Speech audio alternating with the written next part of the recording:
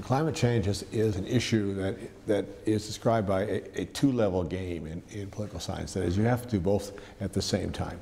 You can't just prioritize one or the other, because the international structure affects the foreign policy issues and the domestic politics, affects the costs and the benefits to states, and therefore the reactions of domestic groups.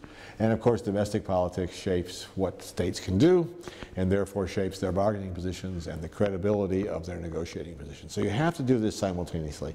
That's why it's one reason it's so difficult. It requires this mutual back and forth. And this is also true of trade, for example. Trade is also a two-level game. You only get a trade agreement if you both get a negotiation among the major trading partners, and at the same time you get domestic agreement on the trade agreement. So it's a common phenomenon in international politics, but it means you can't make a choice between one or the other level. You have to do both sequentially and simultaneously.